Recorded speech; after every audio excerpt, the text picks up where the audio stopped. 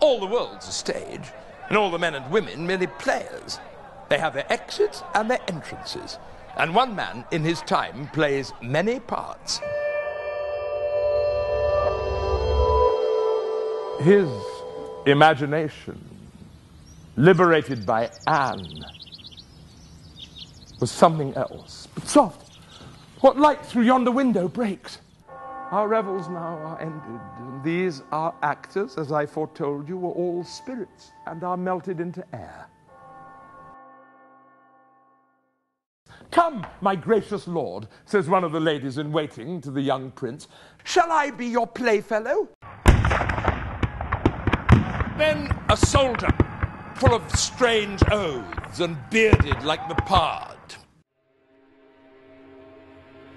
"I am sent with broom before, to sweep the dust behind the door."